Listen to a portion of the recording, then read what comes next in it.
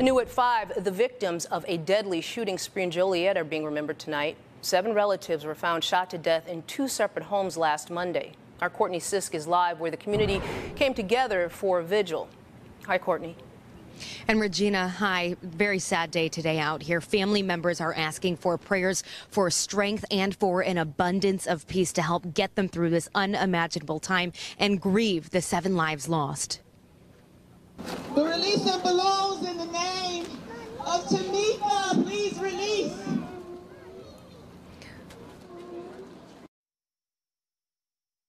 "38-year-old Christine Esters, 31-year-old Joshua Nance, 20-year-old Alexandria, 14-year-old Angel were 7 of the 8 people killed, and their family member, Romeo Nance, is accused of shooting them, then taking off to Texas, where police say he died from a self-inflicted gunshot wound. Today was an outpouring of support from the community. They set up 2 vigils outside of the family's home and held a balloon release to honor their memories. We know that heaven is rejoicing as our families were welcomed home.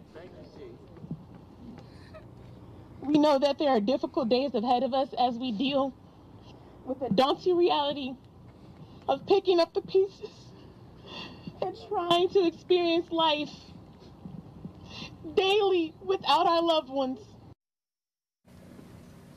And the latest in this investigation, the suspect's girlfriend actually appeared in court this week. She is accused of making statements to prevent police from apprehending Nance.